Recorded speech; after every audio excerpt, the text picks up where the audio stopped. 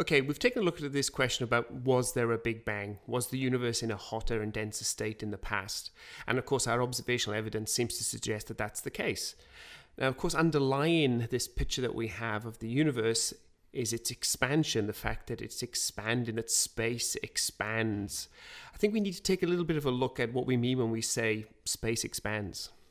So when cosmologists think about the Big Bang, and it's not an easy thing to think about, but what they're not thinking of is a bomb in empty space, and the fuse goes down, and everything blows itself to smithereens, and we are the shrapnel that comes out of that. That's not the picture.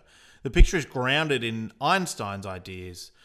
So Einstein said basically that gravity itself is just a distortion of space-time. That as the stuff in space and time move around, they distort the geometry of space-time. So space can do all kinds of funky things, including expanding.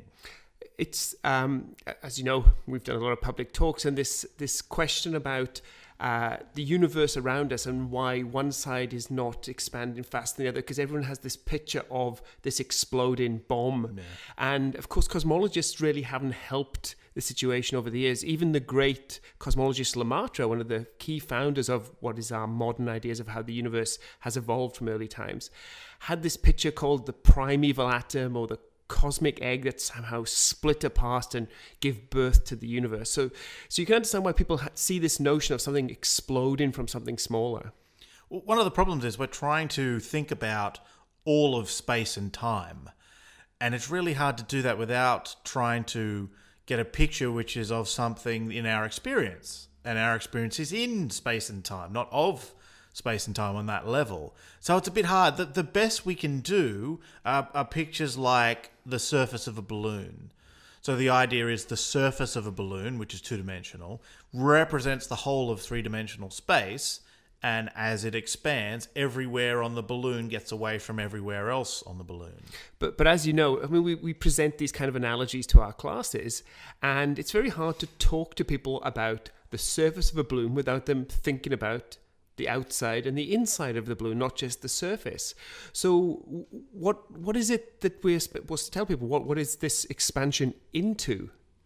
Right, so here's the problem. We're trying to talk about the whole of space and time. If space was expanding into something, that thing would have to be more space, which doesn't make a whole lot of sense, right? I mean, if space itself is expanding, it can't expand into space, because that just... Yeah, it's space itself that's supposed to be expanding. So the picture we have is that you have to try and imagine that the whole of space and time is represented by the surface of the balloon. And unfortunately, because we're in space and time ourselves, balloons have insides and outsides. But try to sort of abstract away from that, which is what the mathematics helps us do. But just think about the surface, and then that will represent the whole of space and time. Yeah, so again, we've looked at the maths, and we know when you write down the equations for the universe that you have to talk about coordinates, where things are and when they are. And there are 3 spatial coordinates we talk about: up, down, left, right, top, bottom, etc. And there are no extra coordinates in which space-time can expand into. I mean, everything is contained in those equations, and there's no extra bits for, the expansion takes place in this direction or that direction.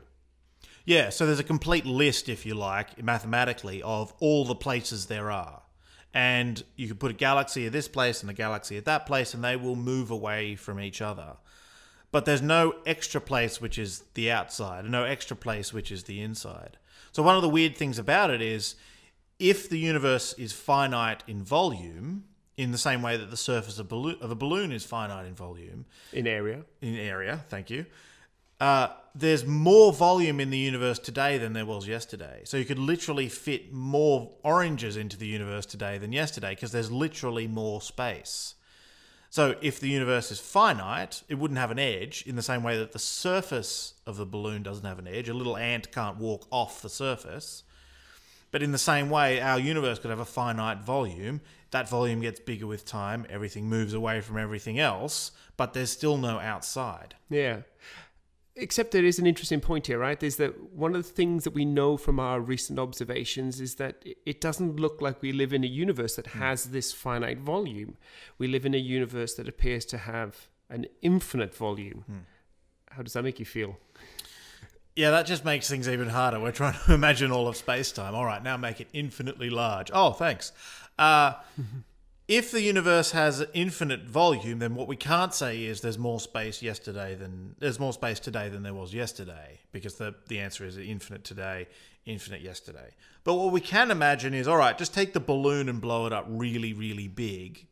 Like the analogy here would be like, when I think of my backyard, I don't care about this curvature of the Earth. I can just consider that to be flat. So just think about our little bit of space-time as a small bit of the balloon, and then it behaves in the same way. Everything just gets further away from everything else. Perhaps you can instead imagine an infinitely large sheet of rubber, and you could still make it expand in the way that everything on the sheet would still get further away from everything else. There's an interesting consequence here, though, isn't it? Right? As you said, if the universe is infinite, right? If it's infinite today, it'll be infinite tomorrow. It was infinite yesterday, but it was infinite a year ago, 1,000 years ago, 1 billion years ago, and as far back as we could push the history of the universe using our equations, it was infinite, which means that it was born infinite. Yeah, so the weird thing is, if the universe is finite in size, you can say, how big was it today? And there's a certain number, right? There's a certain number of cubic meters. As you go back in time, you go back to the time when the universe was half the size, then because you squeeze on all three directions, it's 1/8 of the volume. And so when you want to calculate the size of the universe, you take the volume times how big the universe is relatively, and you can sort of work it out. The universe is infinitely large, and you push back to really early times. There's a time when that scale size of the universe goes to zero, in our models at least, at the beginning. Right? That's what we call the beginning of the universe. More on that later. If you want to know the size of the universe, then you get into real trouble, because it would be infinity times zero, which doesn't make a whole lot of sense. Right? At that point, you say, oh boy, I hope a different theory comes along and tells me what that's supposed to mean. Yeah, this could be a good place to wrap up, because I think that's going to be a bigger question we need to ask, is basically, where did the universe come from?